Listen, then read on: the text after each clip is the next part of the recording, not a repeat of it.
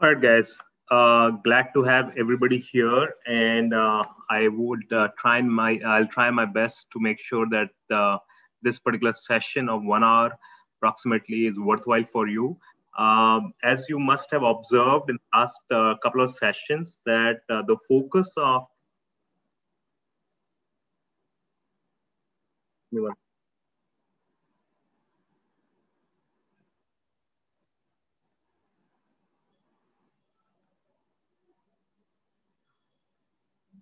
sorry, I was able to somehow hear myself. Okay, so as you would have observed in the last two sessions, the focus has been specifically on finance, right? And what is the, and today's objective is to make you understand that what are the career options for finance aspirants, people who want to specifically make a career in financial data science, right? So there is actually a role called as financial data scientist as well, which is an umbrella role. It has a lot of sub roles behind it, and we will have a few discussions around that. Please feel free to stop me wherever you have a question. I'll take the question. If I see that I'm going to cover that question anyhow in my session, then I will park lot it. But I'll try and cover all the questions that come along. So let me first tell you a story, a small story, right? Let's say, uh, what does a consultant do to propose his girlfriend? And this is a story that involves me as well. So when I was proposing my girlfriend, and I'm talking about 20 years, I mean, not 20 years ago, but approximately 15, 16 years ago, when I was proposing my girlfriend, now who's my wife, what is the algorithm that I use, right? And, what I want to show with this example is that data science is application in all various domains. It touches everybody's lives. There is no industry in the world which is not touched. There is no person in the world who's digitally connected is not touched by data science. So let's look at the algorithm that or the process that I followed, right? And maybe you can also follow the same. So before proposing, of course, I wanted to get the yes, right? And the girlfriend that I was proposing, I had some data around her because she was also one of my best friends. So I wanted to understand that. I wanted to make sure that she gives me a yes when I propose. So first thing I did is pros and cons analysis, which is really advantage and disadvantage analysis, and then I gave each pro and con a weight. A weight is like a importance or priority, right? So that became a weighted pros and cons analysis. And then I did a SWOT analysis. So I was not satisfied with pros and cons because it did not give me a conclusive result. Then I did something called as a SWOT analysis, which is strength, weakness, opportunities, and threats, right? Which is something kind of same thing that you would have seen, when, let's say, Indian cricket team, when they takes a new player. So in the newspapers or news articles, you see strength and weakness and opportunity threats analysis done for that particular player, right? So I just kind of did that on my life with that girl. And then I used a very simple regression, which basically means that what are the factors, let's say X, Y, Z. Suppose these are the three factors on the basis of which the result or the outcome will depend, which is to get the yes, right? And how do I know these? How did I know these factors? Yeah, in the world, I was not the only person who had proposed to a girl. There were a lot of people who had proposed to a girl. So I did some data analysis of, what kind of people actually usually get yes, and what are the factors that influence girls' decision to be yes. And I included the specific factors of my girlfriend as well into it. And then accordingly, I build a model. A model is really nothing but an equation which gave some parameter value to each one of these variables, and that gave me the likelihood of getting a yes from my girlfriend. Okay, I did get a yes because now we've been married for almost 13 plus years now. So, well, good point. That regression does not give a likelihood, but logistic regression does, right? A very good catch there. So I didn't want to get into too much of details of that, but yes, the logistic regression would give you a likelihood, which is a classification model, right, of getting a yes or a no variable. Yes, right. Good point. Good catch there, Arkupavu. But anyway, Today also we will have a little bit of discussion on what is the difference between a classification algorithm like logistic regression and supervised algorithms where you label the data like regression and so forth. But we'll get into that detail later. But I wanted to tell you that even when you're deciding which cloth to wear, you decide on the basis of some data points, right? You open the wardrobe, you open your almirah, and you are deciding, which clothes to wear. So you decide on the basis of what the weather is, who all you're meeting. Are you going to work from home? Are you going to go to the office? Are you going to the college? What is the weather outside? How are you feeling? I mean, importance and what are the kind of dresses that you have. Now imagine if there is a smart wardrobe, right, which already knows that what are the clothes that you have inside the wardrobe, right, and what day, because it's connected to your Gmail calendar, right, and what day of the week it is, what is the weather outside, and since it's connected with your Gmail calendar, so it knows who all you're meeting today, looking at the appointment. Let's say you maintained all the appointment there. And then it also knows what you wore in the past, right? Maybe what you wore in the past with the same person who you're meeting, right? And according to this, all these factors would then help that smart wardrobe algorithm to recommend you what clothes that you should wear, right? It's not a big deal. There are now a lot of companies which have already started working on these smart wardrobes where you can easily put your clothes, which would have, very thin RFID chips, right? And they would know the smart wardrobes would know what are the clothes which are inside, what are the clothes outside, and connected to the internet through a Wi-Fi chip, your home Wi-Fi, and it's connected to your Gmail, your Google services, including calendar and whatnot. And there you go, right? It's not really a rocket science to have something like this, right? RFID tags. Yes, Gaurav Sharma. RFID is radio frequency identification tags. Those small chips that when you go to buy anything from a retail store, you would see that there is a small, almost like a printed circuit chip, which is normally embedded into your new piece of shirt or a trouser or any cloth that you're trying to buy, right? And they have it because of the security reason. And those towers, small towers right at the entrance or exit, they normally start beeping, if you're not paid and if you're giving out and so on and so forth. So it's not a really big deal. These are very cheap things, cheap tags, and very easily procurable. So if you notice here, that data science touches everybody's life, touches everything that happens around us, right? So then why not the banking and financial industry? Why not the finance industry? You see, if I were to tell you that finance industry was one of the first and foremost industry to start using data science in a very structured fashion. And do you know the reason behind it? Why do you think the finance industry was the first and the foremost user? Even till today, most of the job openings come typically because of the financial industry in the data science roles. Any reason, any idea why is that happening?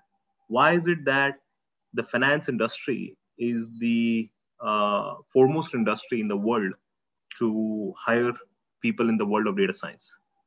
And why were the first ones also? Any idea? Anybody? Gaurav is saying because maximum data are covered. I mean, okay. What do you mean by maximum data?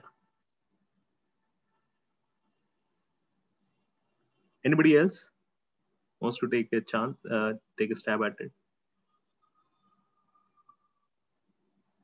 Okay, think about this, right? I don't know if you guys have learned accounting ever in your life, but I'm sure people know that when you go to a bank, right, what do you normally do?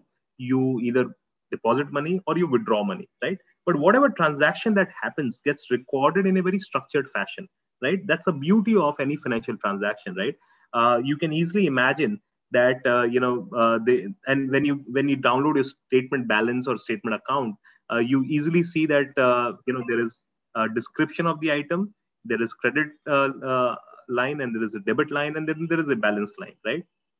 And this kind of a format has been there since the beginning, since the conception of the banks or financial institutions, right? They've been managing their data in a very structured, standardized fashion. And they've been managing the data. That's the main beauty of it. They have been managing data.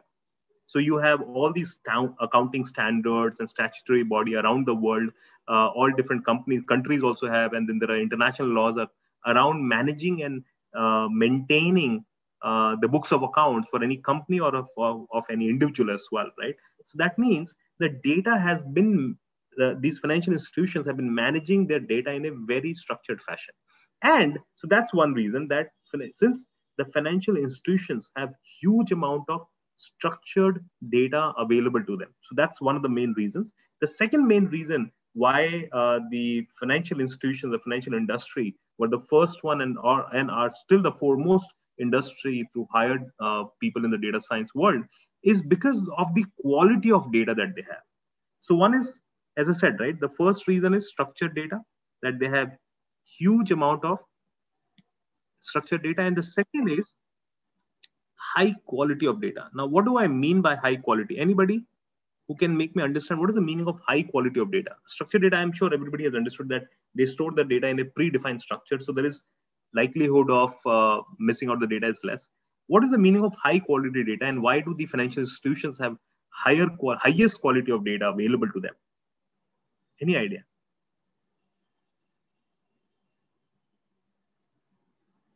Any idea? Anybody? So I'll tell you the reason, right? Let's say, can you imagine going to your bank, let's say Citibank, Standard Chartered, ICICI Bank, any of the banks that you go to, so let's say to open your bank account. Let's say you decide that, you don't want to give your phone number or your valid email ID to the bank. Can you even think of doing that, right? The bank would say, no, we are going to KYC. We are going to know your customer validation. That means we are going to verify all the data that you give to us, right? And of course, you do not want to fudge the data. You do not want to, misinform the bank that, your phone number, your address, your gender or your income is something which is not the right thing, which is not truth, right? Imagine going to a retailer, like for my example, my dad, right? When Pantaloons and all were, when Flipkart and all these online e-commerce companies started, whenever he opened any account in these online e-commerce companies, the first thing he would call me up for is that, why are they asking for my phone number? Why do they need my house address? Why? So I said, if they don't have the house address, how will they deliver, right? And if they don't have your phone number, then how will they send the verification OTPs to your phone number and your valid email ID? His point was that then when I go to Pantaloons, they don't ask me for my phone number, and even if they do, I choose not to give to them, and they still allow me to buy products. So there is a huge difference between giving data to a retailer versus giving data to a bank, right? With a retailer, especially brick and mortar, like physical store retailer, even if you don't give any valid data, they're not going to be surprised with it. Nobody's going to be surprised with it. But you can't do the same with a bank. So the banks or the financial institutions have always had highest quality or truth about their customer right from the beginning, right? Since they have high volume of structured data, and that too of highest quality. So when they use their data to make any decisions, right, the quality of that decision or the result of that decision would also be of highest quality. Do you understand? So these are the two main reasons why data science has been prevalent in the BFSI industry, in the finance industry, since for a very, very long time. Is it making sense? Even today, almost 1/3 of all job openings come from within the data science industry or related to data science industry. Is it making sense, everybody? Yeah? All right. All right. Now, this is just a quick thing about us. We've been working with a lot of financial companies. You can see the list of the companies here. You will see that there are a lot of financial companies as well that we work with. Of course, we work with large companies, Fortune 50 and all. But Honeywell, we trained more than 400 people, 400 financial performance and analytics professionals from within Honeywell. ICRA is one of our clients. Nomura Research and Institute is our client. So you'll see HSBC is our client. A lot of students are also working in HSBC. So you'll see that, there is a huge number of companies, and this is not just a sample list. And, you would see that any such consulting company which is working in the world of data science, they would have good number of financial institutions as their clients, just because, again, as I said, that they have highest quality of data and very nicely formatted data as well. right? Now, today's agenda quickly, yeah. You've understood why there is a strong demand. I'm going to go a little further into this. I'm going to talk about a little bit more about the strong demand aspect. We will also spend good amount of time in what is the data science applications, what are the different applications of data science in the financial world. We will also talk about salary, but I always say that in the world of data science, at least as it stands now and how it looks for the next almost a decade, one should not be worried about money. Okay, worry about learning, the money will follow, especially in the world of financial data science. Okay, it's I'm sure everybody understands that there's a lot of money to be made in finance, right? I mean, so money is never a problem, especially in the world of financial data science. So don't worry about money per se, but if you still have any questions about salary, I'll be more than happy to take it. Now, I'll actually focus on this as well today, which is what are the strategies to get into a financial data role, right? If you really want to get into financial data, what are the steps to follow? Okay, so we'll talk about that. And in that process, if you have any other question, I'll be more than happy to take. Now, let's look at the first one. Why is there a strong demand for financial data science? Although we have already seen two reasons, two core reasons, right? But now let's go a little more specific into it. You see, financial industry expects highest ROI in any kind of investment that they make, specifically in the world of big data, right? Which kind of is the origination factor for data science, right? So since they need highest ROI, right? So that is why they want to hire people who understands data science, right? Ideal world would be that they would want a person who understands finance very well and also understand data science very well. But it's extremely difficult and it's extremely expensive to hire or to find a candidate who understands finance as well as data science very, very well. So that is why what they do is that most of the financial companies, what they do is that they hire people who have core data science skills, maybe through some data science certification courses, boot camps, or some degrees, which are from which give candidates understanding of how data science skills work, right? And they should have worked and solved problems which must have required them to work on data science, complete stack of it, right? Not just building the model, but also to be able to deploy the model in some kind of a web application or mobile application, right? If you have that kind of understanding, great, right? So that is why there is a strong demand for people who have learned data science in the world of data, in the world of finance, even if you do not know much about finance, right? Although I do recommend people that knowing a little bit of finance is not a difficult thing, right? So a couple of questions that I'm seeing here. One of the question is Shreya has asked, doing MBA and she's also pursuing data science course. Very good. I mean, why not? I mean, MBA allows you to specialize in a lot of things. If you have an interest in marketing analytics, financial analytics, HR analytics, logistics, supply chain analytics, just choose your expertise, choose your interest area there. Data science can be applied there, okay, in all these industries. How does blockchain impact data science or in finance? So, all right, I mean, although this is not a blockchain focused session, towards the end, Siddharth, if I have some time, I will definitely talk about blockchain and maybe if you're interested in cryptocurrency a little bit as well. Although I wouldn't really claim myself to be a blockchain expert. However, since I'm in this digital data science industry, so a lot of things are happening in the world of blockchain, so I can talk about it, at least answer some of the questions that you have. So I'll definitely try and answer that question. So that was the end, if we have some time. One of the very important things, the third things, right, that I want to actually talk about is this, sorry, which is what are the main objectives of any financial data scientist, right? So the financial data scientist's main objective is to reduce cost, very important, and increase demand or increase revenue, and hence maximize profits. In our experience of working with large Fortune 50 organizations where we have transformed their entire finance teams or financial performance and analysis team completely from being a traditional finance focused person to becoming a financial data science focused professional, we have realized that there are two ultimate goals that any financial institutions have when they're using data science, which is to increase the revenue or increase their demand and to reduce the cost. Please remember, these are the two main value addition that your resume, when you create your resume to apply in a financial data science role or a financial data science role, then those value additions from your project should be definitely highlighted, that your project or your case study that you worked upon, what kind of money it was able to save for you. Please do ensure that that value is highlighted. Financial recruiters like to see that. And one of the beauty of working on any financial data science project is that it can be quickly highlighted as well, whether it is about reducing the cost or whether it is about increasing the demand. Remember these two very important value addition. I just want to talk about some research report as well. Ernst & Young, very famous Big Four consulting and advisory firm, they predicted last year that 57% of future financial analysts will be using predictive and prescriptive analytics. Okay. In the last couple of sessions, especially in yesterday's session, you must have learned some of the concepts like machine learning concepts, how they're used, and you must have done one case study as well with Farooq.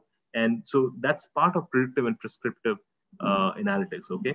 So almost 60% of the people, financial analyst folks, would actually require the data science understanding because they work with data, right?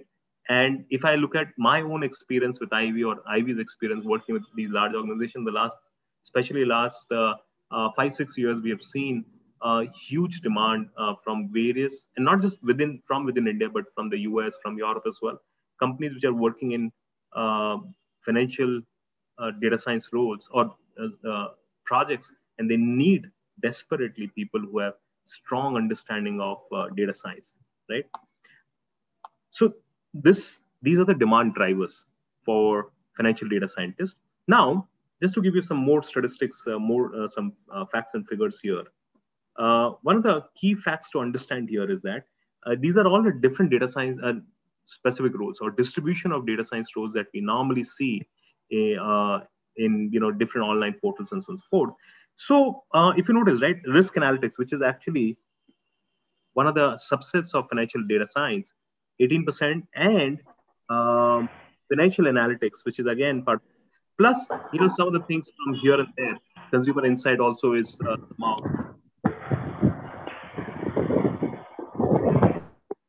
sorry guys, I had to mute you guys, some background noise was coming. 33% based on overall data analysis, overall distribution of the data science jobs. 33% of the jobs in the data science industries are from BFSI industry, banking, financial services institution, or mainly the finance industry. Okay, 1/3 of overall data science jobs. Okay, so remember that it's a lot of opportunities. Don't worry about opportunities. I always say, worry about learning. Okay, and just that's the main part that you can control and you should focus on. Shreya's again, one more question is that can I become what extra skills? Definitely, Shreya, we'll talk about some of the skills, specific skills as well today, Shreya. So now let's go to what are the specific applications of finance in or specific application of data science in finance, right? What are the specific applications? So these applications, you can divide them into, let's say, 6 or 7 different categories. Okay. Risk analytics or risk analysis, we'll talk about each one of them a little briefly. Fraud detection. I'm sure people understand what fraud detection. Again, I'm going to talk about this as well. Consumer analytics, real-time analytics, algorithmic trading, customer data management, personalized services, right? So let's talk about them. What is risk analytics? Does anybody have any question? I heard somebody talking.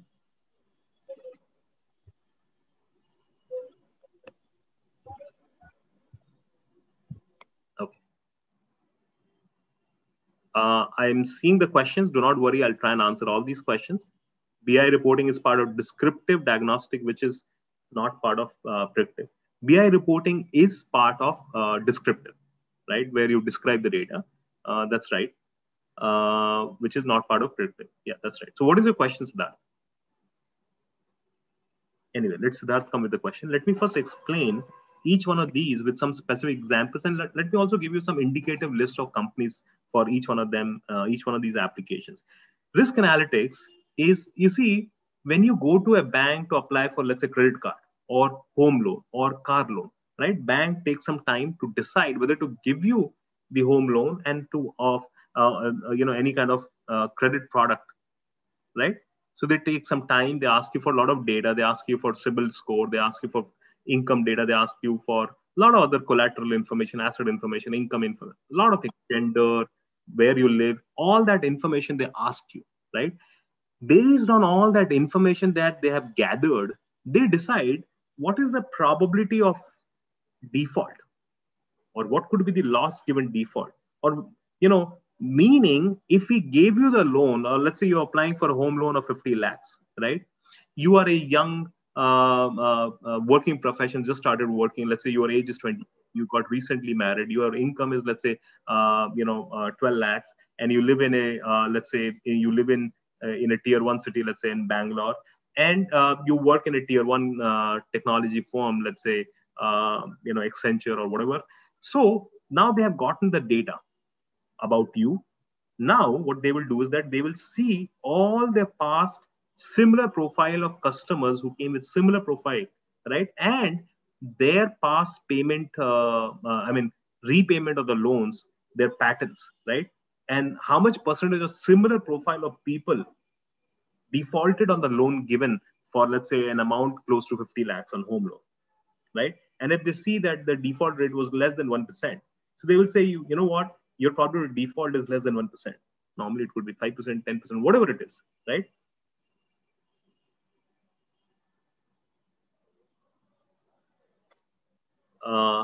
So the idea is that when you say that when you are applying for loan, the bank makes this decision on the basis of your past, your current data and similar past customers' data, right? And why are they doing so? So they're trying to reduce the risk or reduce the exposure of the risk, right? So that's when the data science come to the picture. That's when a lot of statistical algorithms will also come to the picture. And nowadays, what has started happening is that these credit decisions, which we call them as credit decisions, are taken almost in real time. Let's say you apply. Let's say there is a American Express advertisement on Facebook that, hey, you apply for a credit card with a limit of 50,000, and we'll give you the real time approval. You apply now, you will get the approval right now. So that means their decision, their ability to make that credit decision has become faster. So you upload your CIBIL score, you upload your all your demography profile data and everything, and their data, their algorithm does a real-time analysis on your profile and gives a credit decision right away, right? So that is risk analytics. A lot of applications are there. I spoke about consumer risk analytics, whereby a bank is making a decision on individual consumer. But think about a large financial institution, a global financial institution, for example, Bank of America or Citibank or Standard Chartered or even SDFC Bank, any large financial institution, they have multiple products. They have multiple credit products. They give loans not just to individuals, but they give loans to entities, right? And at any point of time, they have exposure in the market of the amount of loan they have taken. So they have to constantly do risk analytics on the exposure of the loans or the credits that they have given to other institutions, other entities, individuals, and so on and so forth, and keep submitting that report to the central bank, for example, RBI, so that RBI has a very tight control that they want to make sure that nobody fails. None of these very large banks, as they're called, too big to fail, right? They should not fail overnight. I mean, imagine what havoc it will get created if a bank like HDFC or ICICI or SBI fails overnight, and they say that no, you can't access your deposited money, right? Like how it happened with Yes Bank a couple of years ago in 2019, right? So it becomes very panicky, right? So the central bank of almost any sovereign country would try to control and understand what is the risk that these banks have taken, too big to fail banks have taken. In 2008, Lehman Brothers failed, and that resulted into global financial crisis, right? So the central banks have become smarter. They constantly ask for risk analysis report, and hence there is a strong demand for people who understands risk analysis, and it's not very difficult, right? You need to know statistical algorithms. You need to know certain tools as well. And of course, you need to know a little bit about the, how the banking system works. But this is probably the easiest out of all these. Easiest, I wouldn't really say easiest or anything, but this is probably one of the places where you have huge number of job openings. Okay. Fraud detection is any anomaly detection in the pattern. For example, let's say as a consumer, if you think about it, you have never used your debit card to buy something in foreign currency, but all of a sudden you went to some online website, and let's say you're playing games, or buying anything, and you paid it in UK pound.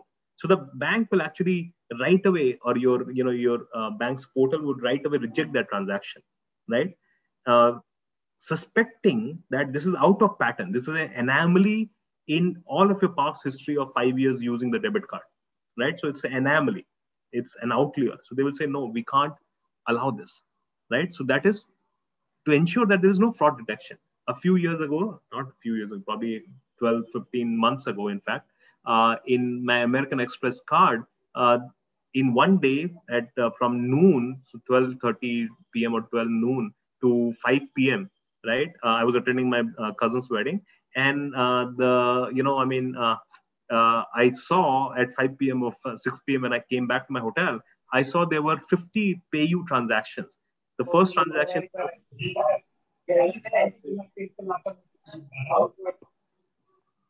Sorry, guys. The first transaction was of 500 rupees, and after gradually every transaction incremented by almost 300, 400, and the last transaction was approximately 4,000 something rupees. But there were 30 such transactions. So before I could call American Express, I had some 10 missed calls from American Express saying that, hey, something is not right with your credit card, right?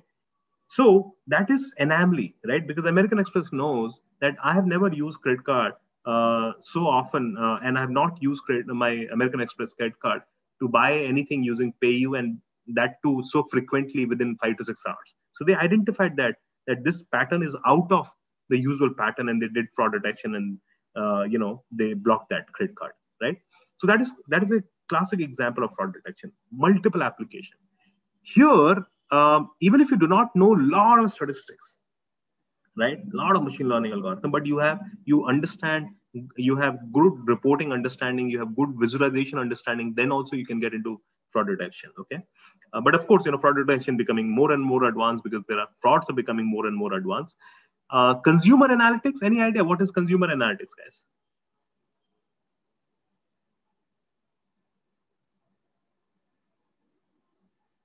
Any idea about consumer analytics, guys?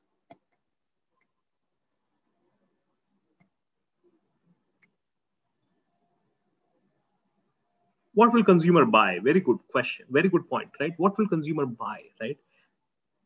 Banks exactly know what you bought, when you bought, what is your age, what is your gender, do you have dependents or not? One of the companies that we worked with, I can't take the name, a few years ago. The idea was that they had their all of their more than 1 crore customers behavioral data of last 18 months. They said that, hey, you know what? We know how these 10 million plus customers are using their debit card and credit card, whether they're buying insurance, whether they're flying in Jet Airways. Jet Airways is still there, whether they're buying something in Tanish, whether they're buying something at firstcry.com, whether they're buying an LIC policy. If policy buying LIC policy, then how much of the LIC policy they're buying? What is the premium amount? Whether they have any, any past similar healthcare policies or not. So they had all that data, and they got all that data from their credit card and debit card transactions, right? And they said that using these transactions, we want to identify out of those 10 million customers data, they wanted to identify, they gave us a first target of identifying 100,000 leads for a new high premium life insurance policy that they had created, life insurance product. So they said you know what, our sales team keep reaching out to different customers, but we don't want to do it randomly. We already have so much of data available to us. Then why not? Yes, Bajaj Finserv or Bajaj Financial Finance or Bajaj Financial Services Finserv is a classic example. They use a lot of consumer analytics to understand who can be given credit card, who can be given what kind of loan, who probably would require loan at what point of their life, and so forth, right? So they said that let's identify these 100,000 customers from within our customers' data using their behavioral analytics, right? And they said that just give us first 100,000 leads. And when we started doing analysis, we actually found more than 100,000 very easily, right? And it was very easy, right? Anybody who has whose age is, let's say, more than 7, recently got married, buying some jewelry, flying through jet, does not have any other insurance, like high insurance policy, then but the income that they're getting in their bank account is pretty all right. So it was very easy to kind of come up with such list of customers, right? So that's consumer analytics, and it is becoming sophisticated with the help of real time, with the help of unmute yourself if you have any question. I don't mind. But yeah, if you do not have any question, please remain on mute.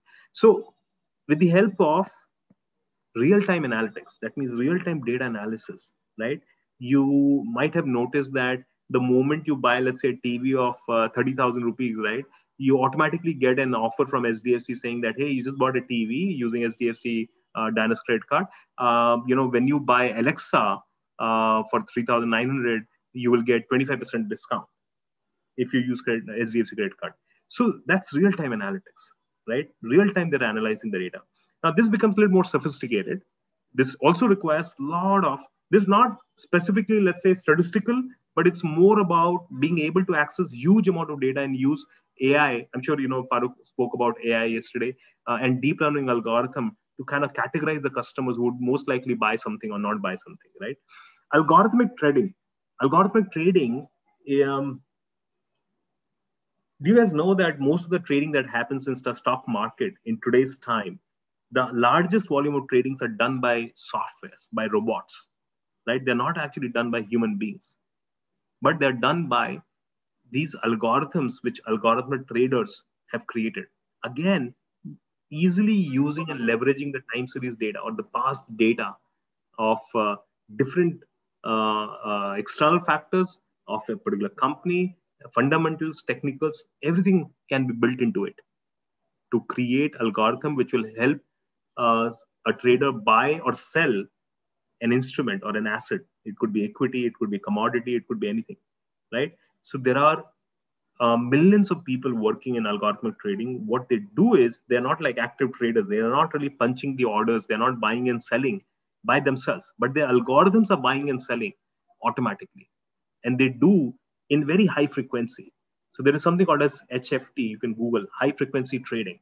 This is the biggest thing that is happening in the equity or in the share market and the stock market, right? So do a little bit of research. You will find a lot of application of data science there as well.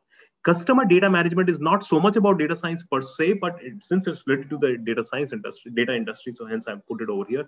Customer data management is that, if you're just good in reporting, if you're just good in managing data, if you know SQL pretty well, if you know big data as well, know SQL, if you know these things which will help manage a large financial institution, their own internal customer data. Because remember, all these other parts, all these other blocks that we're talking of can only make good decisions if the data of the customers is managed properly.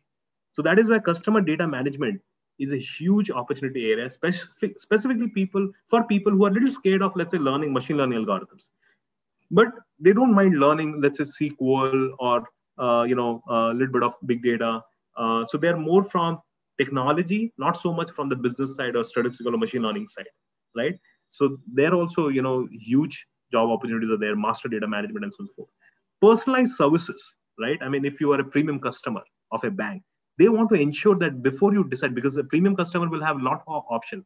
A premium customer will not just bank with one bank. They will bank with multiple banks. So they want to make sure that, the services, their services that they offer to their premium customers become more and more personalized, right? Before the premium customers even think of something, they can recommend them that, hey, we see that you've not visited, restaurant, your favorite restaurant in the last 3 months. Can we book that restaurant for you? So a lot of concise-based services, personalized services have also started. The banks, the financial institutions have also started proposing to their customers that let us book. So it's called as concierge service, right? American Express is famous for providing a personalized service, and that too is basis the data, right? Instead of pitching all different products that the bank has, they say that, you know what, why not just pitch golfing resort vacation? Somebody who's Priyadarshini, you have a question? Okay, no. Right. So that's the next big thing that is happening. Okay. Um, so I'm going to go to the next slide. So this, I think, more or less everybody has understood, right? What are the different applications of data science, specifically in the world of financial industry, right? Now, specifically, becoming a little more specific here, if I were to categorize the industry into three different categories, right? Financial industry, three different categories. One is banking and financial institutions. So they have financial risk analytics roles. They have compliance analytics roles, AML, and which basically stops the process of any income through illegal actions and so on and so forth. Anti-money laundering, I mean, a lot of international banks have anti-money laundering service as well, or division, which is again based on a lot of data science, right? They want to understand that, hey, is there a spike in cash transaction in certain banks, right? And they have to report. Now there are international laws behind it as well to report, FATCA and whatnot, which again requires people who not, let's say, are sophisticated data scientists, but who still understand how to work with data.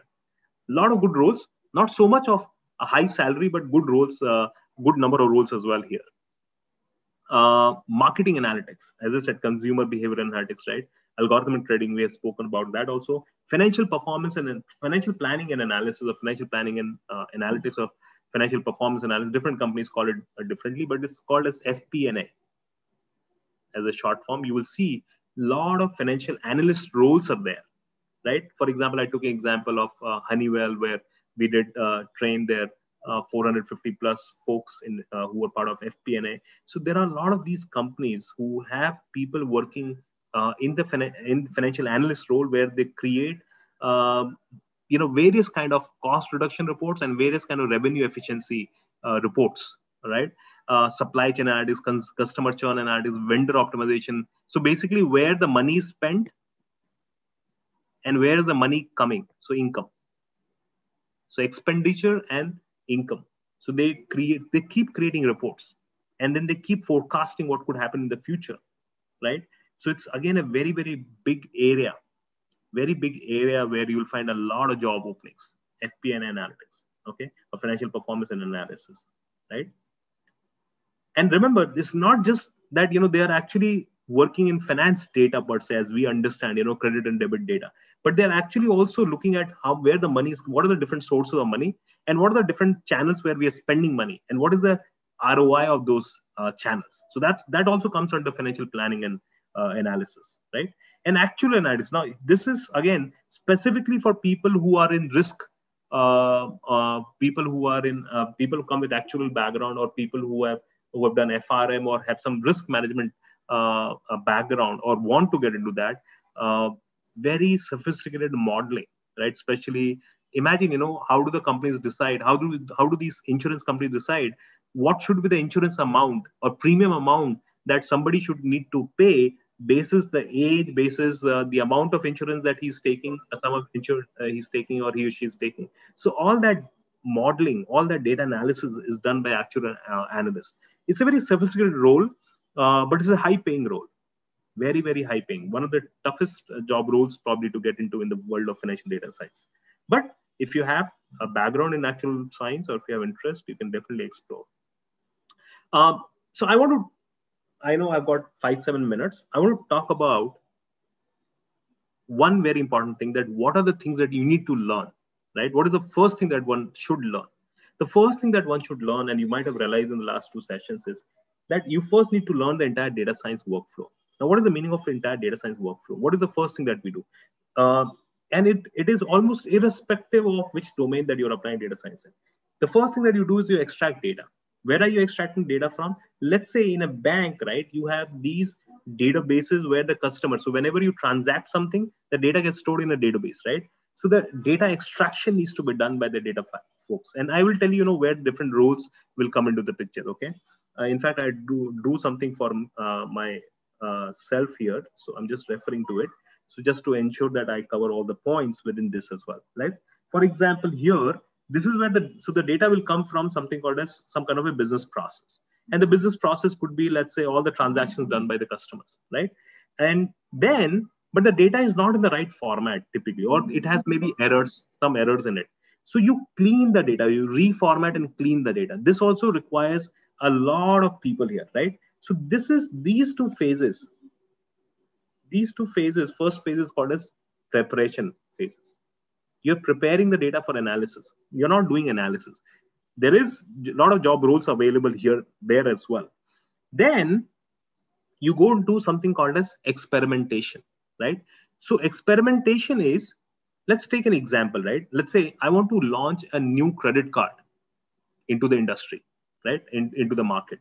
Now I'm trying to understand that who are going to be the customers who will buy, who will be willing to take this new credit card that I'm coming up with, and how many customers do I really think will actually be willing to buy? Remember, I gave you an example of 100,000 to find the 100,000 leads for a high premium insurance product earlier. So similarly, the financial company or institutions may be launching a new credit card, right? So they want to now hypothesize meaning that, okay, they will say that, what, looking at some past data, we can say with some confidence that, let's say 1 million customers will be willing to buy this new credit card from us, willing to take this new credit. But in order to validate this hypothesis, right, they will need to transform the data, which is now cleaned, and visualize. So they will create a lot of reports, who are the kind of customers who have bought similar credit card and what was their pattern, and a lot of data, a lot of visualization they will do to kind of figure out that what is going on, what has happened in the past, which is prescriptive, right? Prescriptive analytics. And then accordingly, they will build a model. They will say that, what, when we launched a similar credit card 1 year ago, similar, maybe a little lower limit, maybe a little lower this thing. So we were able to, and these were the factors which influence a customer to take. And these were the kind of customers who took. These were the profile data of those customers who took this credit card from us, right? So they will build a model. A model, as you must have learned yesterday, is just a set of factors which will influence the decision to take the credit card, not to take the credit card, right? Again, you do that on the basis of past data. So this is called as experimentation phase, where you're experimenting a lot with the data, right? Then finally, you create the reports for distribution to decision makers, and you also deploy. So when I say deploy, what does it mean? Deploy means, this is again one of the very, very important things, sorry about that, very, very important thing that modern financial data science guys do. They create reports. Let's say these are all different reports that you've created, and you created a dashboard as well. I'm sure, in the first session, you learned with Ishani how to create dashboards. So you created a very nice looking dashboard with a lot of different charts and so forth, right? Now that dashboard needs to be not sent like an Excel form or a PDF form, but it should be available somewhere on an app, maybe a mobile app, maybe a web app, right? A desktop app. So that is called as deployment, right?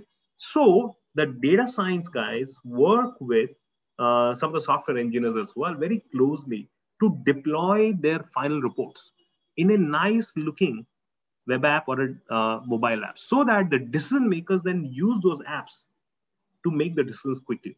Or let's say I am a sales manager in a particular region in ICICI Bank. I have been given a task to sell 1,000 credit cards in 1 week. So I have a team of 10 sales associate with me who are going to go into the field or maybe going to call the customers. So I need to know that I've got a database of 10,000 customers. Whom should I call first? So this app, this decision-making app will quickly reflect that, what, your today's task is that you target these customers. It will go into such detail that it will actually also give a list of those customers as well. Or maybe it'll give you, some reports saying that identify the customers who are male, whose age is between 30 and 35, whose income is more than 10 lakhs, who are living in tier 1 city or these pin codes, and they would have 90% likelihood to say yes to this new credit card that you're trying to launch, that you're trying to sell, right? So this becomes, now the sales guys do not have the time and do not have the skill to really go and do the data analysis. They need an app, or they need a nicely, easily understood dashboard, right, on their mobile smartphone or on their laptops, right? So that is called the deployment of the final of the final reports and the algorithm that you have created. And this is what you need to learn completely if you want to get into a pure financial data scientist role. Now, this is complete role end to end. Again, as I said, there are roles which one can get into in different phases. As I said, if you do not like statistical algorithms, if you do not like machine learning, you can limit yourself here. Learn SQL, learn Tableau. Not even Tableau, Excel, a little bit of databases there, and become a data management expert here. Okay, in the first phase, let's call it as the first phase. Now, if you are a little bit into, you're not afraid of statistical algorithm, which I say one should not be, and machine learning algorithms, then you can get into you can easily get into experimentation roles as well. You can be called as a junior data scientist, or a data analyst, or a statistical analyst, or a different role, business analytics professional, whatever. Different banks call it differently, or different financial institutions call it differently. And if you know everything, that means the data management part, the experimentation or the machine learning algorithm part, and also the deployment part, then you can actually start working as a pure data scientist, or a full stack data scientist, maybe a junior one to start with, right? That means, you need to know a little bit of deployment as well. Does it make sense, guys? So this is the complete workflow. Now, I've got 5 minutes here, guys. I'm going to open the floor for questions. What questions do you guys have? You understood this, guys? And this is what we cover in our diploma. Ivy covers in our Ivy's diploma in data science program, covers everything right from data extraction, data management, to experimentation, statistical algorithm, machine learning, and to deployment, right? So if you want to become a pure data scientist, or full stack data scientist as we call, then you may want to explore our diploma in data science program. Now, I'm opening the floor for questions. What questions do you guys have?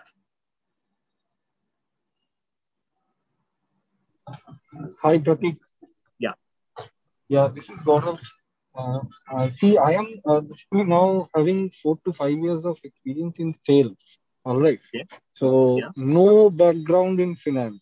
So done my BTech and then did my MBA I as well. understood your question, Gaurav. Maybe I'll interrupt Yeah. you in the interest of time. I understood that, if you do not have any background in finance, then how can you Yeah. get into in Yes. finance? Will I You be see, employable? That is my question. yeah. So, and what I suggest is, whenever somebody tells me that I've spent some significant years, which is 3, 4, 5 years of, or plus years of experience in a particular domain, then first question comes to my mind is, why change the domain? Because data science is applied a lot in sales and marketing analytics industry. And there, the companies will need people like you, people who come with pure sales background and understand data science as well. Or if you want to get into financial data science specifically, I can think of a few examples from our students community. They went into marketing analytics of, like, your consumer analytics or sales and marketing analytics within a banking firm or within a financial institution, right? Don't try and Okay. explore risk analytics there. Try and work on case studies, projects which are more towards cross-selling, upselling financial products to the consumer. Do you understand what I'm saying, Gaurav? Yes. Yes. Thank you. Got it. Don't miss out on the experience that you have gained by having worked in the industry.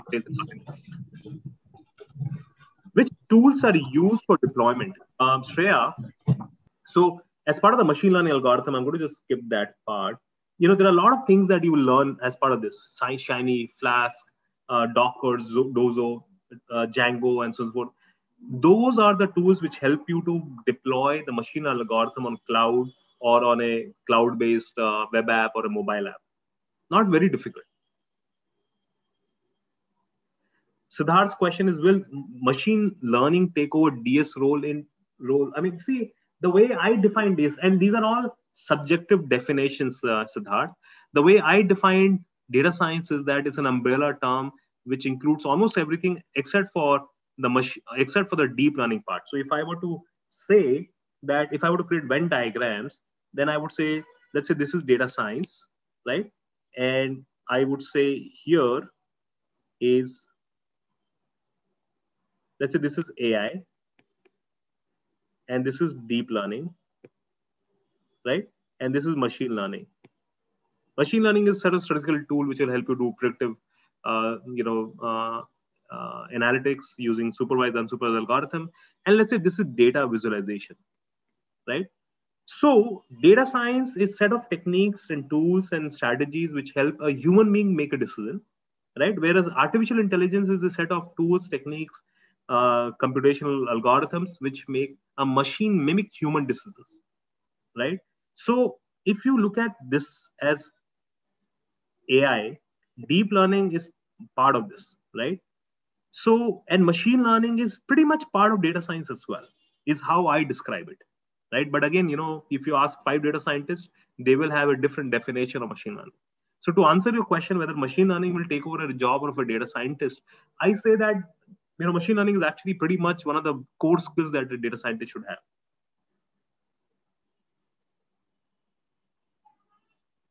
Chandrakant's question is, he's in 3rd year IT engineer student. How can you listen?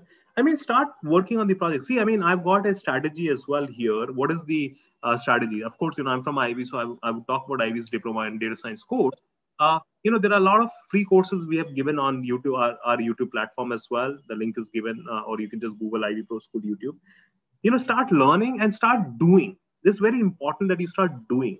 This is one of the very, very important things that you should do is start doing it, project basis, right? I mean, as part of IB's courses as well, you work on 30 plus projects and case studies, right? So, and we give internship opportunities again to kind of make people confident in what they have learned, in applying those whatever they have learned. And when we give them projects, and these are not just dummy projects, these are projects, projects by Uber, HSBC, Accenture, Music. There are so many different companies, real life data science, Swiggy, Ola, Oyo. There are so many projects that they work on. So, when you work on these projects, when you have a project-based learning focus, then, you have something to substantiate, to provide a, evidence that you've learned and applied. Companies want to see what your application level knowledge is, not just what you've learned, right? And one very important thing is that learn deployment skills, how to deploy. They're not actually difficult at all. A lot of people get scared of this because this sounds technology oriented, but it's not really difficult. If you learn this, right? And also if you're specifically interested in finance, just start reading Financial Times, any economics times or Business Standard or Mint. Start reading from today every day for at least 45 minutes. Start learning those terminologies which you find difficult to understand. They're not difficult. That's how I have learned most of the things that I know in finance. I'm a computer engineer who did a MS in operations management and information systems, and I've worked in strategy, but most of my clients were financial clients, right? So that's how I've learned, right? Salary, Deepak, do not worry. The average financial data scientist salary is upwards of 15 lakhs, average. So Deepak, do not worry about money in the world of data science, especially in financial data science world.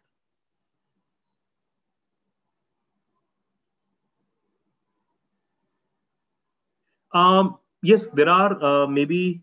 So Shreya, you can probably ping me later. I can explain you what may be not there in that particular course module. I think the AI part is not there in that particular course module. The rest of the things are all there.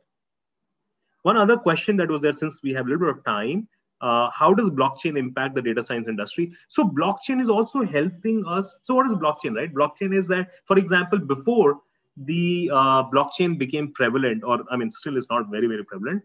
See, let's say person A is giving money to person B, right? There are two different people. One is giving money to person B. Now, if it is not a cash transaction, right? So they would go through a bank. The bank would say, you know what?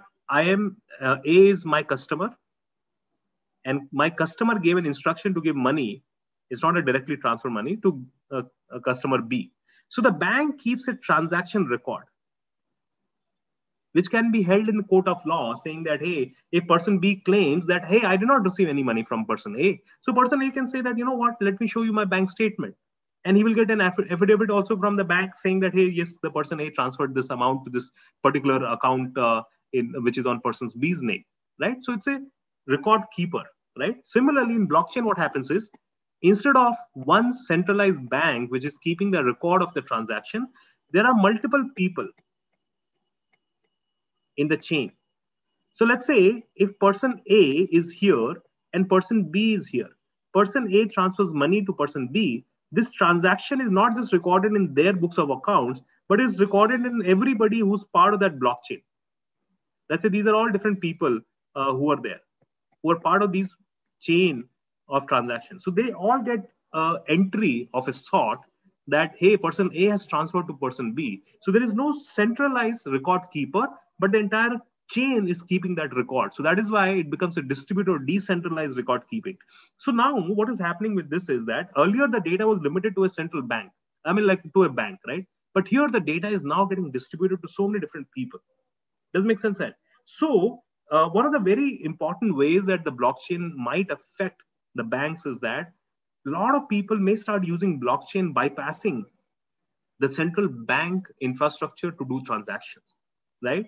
But what is the latest thing that you would notice is that a lot of banking financial institutions are launching their own blockchain network. That means they're saying that, all right, do not just rely on us, but this blockchain is connected to, let's say ICICI is launching a blockchain network, which is connected to HDFC's network, which is connected to Citibank's network, which is connected to Standard Chartered's network. So every bank is interconnected through that chain of, through that blockchain. Do you understand what I'm trying to say? So yes, it kind of threatens what bank is doing, but banks are also becoming smarter, right? So again, the idea is that it generates even more data. So Rahul's question is, will Ivy assess for getting jobs? Well, I mean, Rahul, that's one of the things that we of course do. I mean, you can go to our LinkedIn page and you can see some of the recent job posting. You can go to our website, download some career transition handbook, which is right there on the desktop. I mean, on the homepage. So you'll see the stories. I mean, see the success stories, people who have transformed from where to where. But remember, Rahul, it's again, as I said, right? Data science is an industry where there are so many openings. Just if you go to LinkedIn, right? I mean, I always say that just go to LinkedIn, you will find. If I just go to LinkedIn, I'm not even going to Indeed, I'm not even going to Naukri, Monster, or anything. I'm just going to go to LinkedIn here. I look for data science jobs, right? And I do a search, right? Now, of course, there are jobs here, but I will not even go to jobs. I will go to posts. Posts are something that people have given the post, right? So look at 650, almost 650 job posts are there, which are regarding the openings in the world of data science. So what I'm trying to say is that if there are so many people who are hiring, right, in the world of data science, and let's say if you again, you can filter it by date posted, you can filter by location, and then if I don't do this thing, right, if I do all, and if I simply do jobs here, so you'll see approximately 20,000 last time checked. Okay, 17,000 last I checked, it was around 19,000 a couple of weeks back, right? And so you'll see a lot of openings, right, which are there in the world of data science. So don't worry about in terms of whether there are opportunities or not. But these opportunities are there for people who are relevantly skilled and can substantiate their skills. So become social with your skills. If you go to some of our students' profiles, right? I mean, let's say I'm going to go to one of our recently passed students.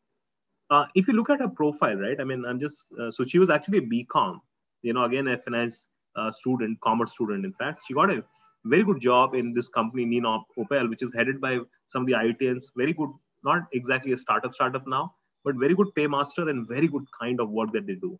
They famously hire only people from tier 1 college, and tier 1 tech colleges normally, but they have hired her as well. But look at her profile, right? Her featured profile is filled with the project that she's done as part of the, right? And there are so many people who have liked these projects. 232 people liked it. You'll find 111 people liked it. All these projects, 291 people liked her profile. So if you notice, right, I mean, what I'm trying to tell you is that look at this 2020 grad. She graduated right in the middle of pandemic, right? And by the end of it, she got more than a few offers, right? So what makes sense here is that work, just not certification, just not the course, but work on the projects. And that's what we try and do in our two things that we keep focusing on. You know, we kind of follow what Steve Jobs said, that build a great product and then build a great marketing strategy around that product. So we build a lot of marketable skills in our students by virtue of making them work on various different projects, right? And then we help them build social profile, a solid social resume, right? So that they can actually market. If I showed her, if I showed you guys her profile, you will actually see what I'm talking about.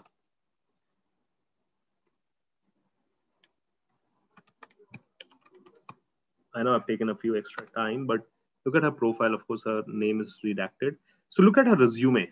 Her resume, if you notice, in all her projects audited, the first page. Now remember, she's a commerce student, fresh college grad commerce students, but projects in data science, data visualization, storytelling, all projects. And for every project, she has given a public link. And if I go to the public link, actually, I'll go to the I'll go to these projects over here. And as a recruiter, if I open, maybe I'll not open all of the projects because her resume is filled with such projects and her social links. Remember, she's just a BCom grad, but filled with projects, right? And lists are given. So as a recruiter, I may just open one or two such projects and see what she has done.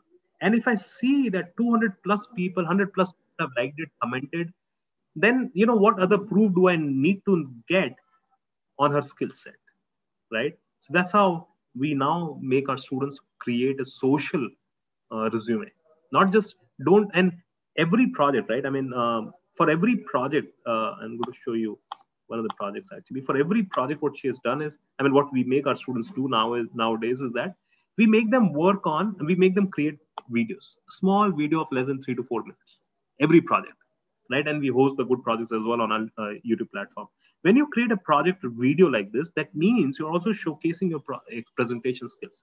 See, earlier we used to make our students do presentation skills only in the classroom, but now we have made them public. We have made them social, right? So in fact, if you go to our YouTube platform, there is a specific playlist where we have hosted some of our good students, I mean, good projects by our students. So it's industry projects by students. So you can actually see some of the project inspiration. You'll of course find projects where people have done projects from multiple domains. I mean, data visualization, data reporting, to dashboarding, to machine learning, to statistical algorithm, to SQL, various different things. But yeah, so the need of the hour is to be able to create a profile as strong as this, where you are confident enough to project, to let the entire world know what you know, and have peer reviews done. It's like when you go to buy something on Amazon, the first thing that you see is that the customer reviews. Similarly, here, when your projects become social and people are commenting on it, liking those projects, right? So as a recruiter, when I see some resumes like that, and when I open any such social project, I mean, project which is socially available and people have commented and they've said that they really, really like, 100 people have said they really like it, then there's no other substantiation that I need, right, guys? All right, guys. Thanks a lot for attending today's workshop. It was great having you here, guys. I'm going to give you my email ID. Feel free to get connected with me. Also, I'm going to give you my LinkedIn profile. So if you just Google Pratik Agarwal Ivy, you'll find me as the first link. Feel free to get connected. Send me send me an invite. I'll be more than happy. These are the two platforms, LinkedIn as well, Twitter as well. I remain active. So these are the only two platforms, social platforms that I. How do you apply for this diploma in data science program? I mean, you can apply from our website. You can go to our website, Rahul Rutvi, but you can also just send an email to info@IvyProSchool.com. I mean, everything is there on our website as well, but you can just send a email as well, and we will respond. Or you can just reach out to me as well, and I'll be more than happy to help you.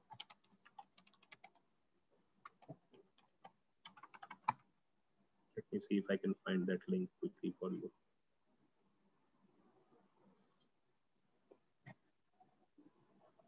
Yeah. Alrighty, guys. Great having you guys here today. Yeah, I'll be more than happy to answer any of your questions that you have. I'll be here for the next 2-3 minutes. But thanks a lot for joining in today, guys. And I hope to see you guys again. whenever I see you next. Yeah. Thanks a lot, guys. Don't forget to get connected with me on LinkedIn and maybe on Twitter. I'll be more than happy to get connected with you all. Thank you, everybody.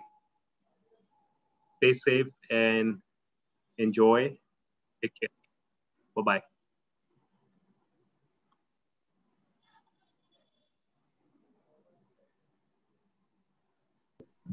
Thank you, sir. Thank you.